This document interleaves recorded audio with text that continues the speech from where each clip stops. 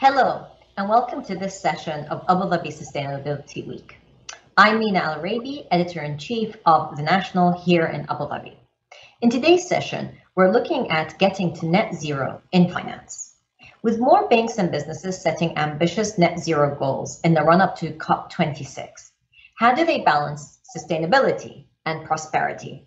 And how do you get there during a pandemic? With me to discuss these issues and more is Noel Quinn, Group Chief Executive of HSBC Bank. Mr. Quinn, thank you for being with me today. Thank you, Mina, and it's a pleasure to be with you. Thank you. So the reason we're having this conversation rather than in person, but virtually, of course, is because of COVID-19 and the pandemic that has overtaken much of the world. As businesses start to reorient themselves post-COVID-19 and adjust to the world we live in, how do we ensure that the future is sustainable? That's a great question, and I think COVID has been such a shock, not only to the health system of the world, but to the economic system as well. And I think we've all learned many lessons over the past 12, 18 months. And I think we've got to take those lessons forward. First, I think we've all learned how we can do business in a different way. And that will lead to changes in industries, in certain industry segments. I don't think the past will come back for certain industries quite the way it was going forward. I also believe that it's been a wake-up call to us all, how fragile the economic system is to a health shock. And I believe that a climate shock could be even more damaging to the economic system. And we all hope that COVID can return to some sort of normality post-COVID. But the world may not be able to recover quite as quick after a climate shock. And that's why I think we've really got to double down on our efforts towards net zero and look at ways that we can transform industry segments. Technology can transform the way we do business. And I think we've learned many of those stories in the time of COVID, where technology has been our savior.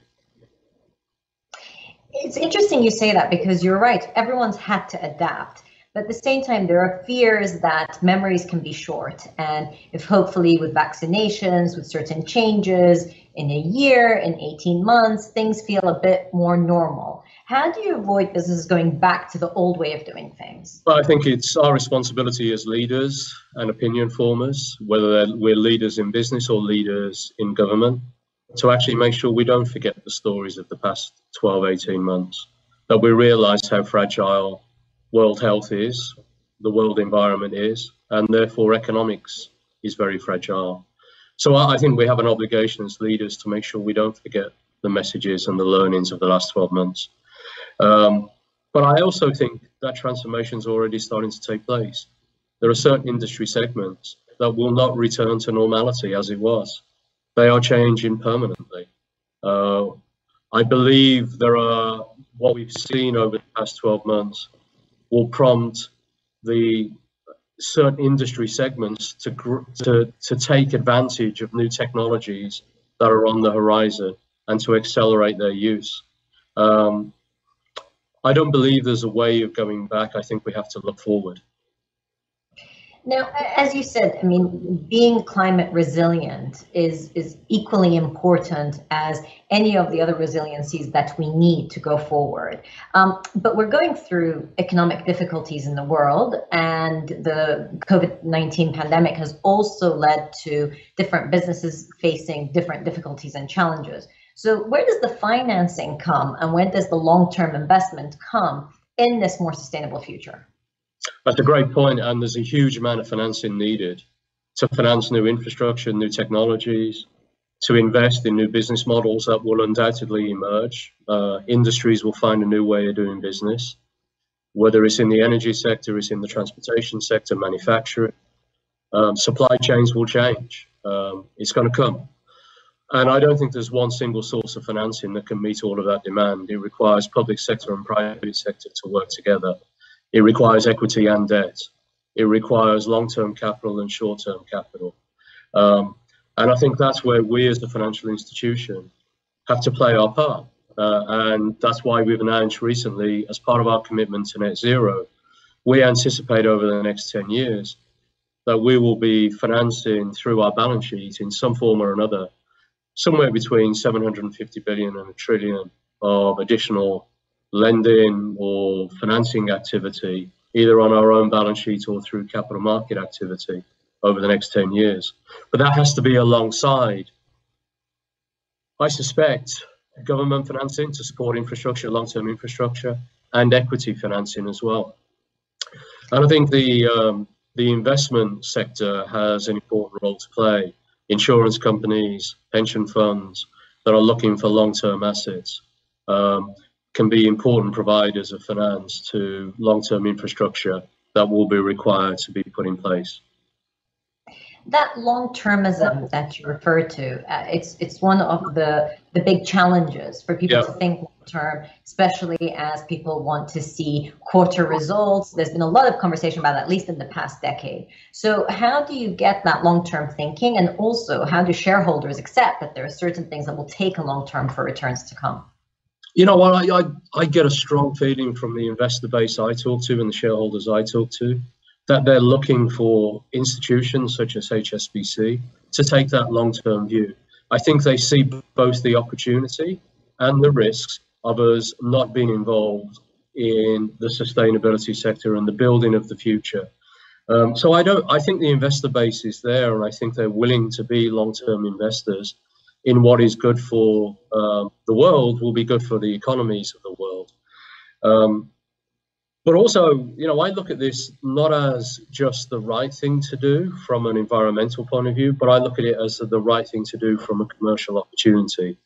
HSBC has been in existence for 155 years. We have witnessed many, many changes in the industrial and commercial landscape in that 155 years. We've witnessed economic transformation of significant magnitude. And I believe that the next 10 to 20 years, we will see that next industrial, commercial, economic revolution take place. So I view this very much as an opportunity for HSBC to look at new emerging business models, new emerging technologies, and for those technologies to be with us for the next 20, 30, 40 years. And that's where the future of the world will lie. And I think we as a financial institution, and I would say many others, need to grasp those opportunities, not see them as problems, but see them as opportunities. And if you do that, then I think investment will follow. It's a great note as we come to the conclusion of our conversation. I want to ask you one final question on a personal note and as a leader. What's been your biggest learning in this journey, both overcoming COVID-19, but also looking towards a sustainable future? The power of people. I got to say that what our colleagues, you know, in HSBC, but also in many other businesses and the health sector, you know, I can speak for HSBC, 235,000 colleagues have achieved over the past 12 months what none of us thought we could have achieved in days, not weeks or months. You know, to turn an organization this large in 60 countries around the world, to be 90 to 95% working from home, their support for customers, their support for their colleagues, it's the power of people, supported by the power of technology, the capabilities of technology, committed individuals with the determination to fight through challenges, supported by good technology. Anything's achievable. Thank you so much. Thank you for your insights, Mr. Quinn. That's the end of our session, but definitely not the end of the conversation. As Abu Dhabi Sustainability Week continues, and I'm sure we'll speak again. Thank you. Thank you, Mina, and I wish you all the best for your sustainability conference.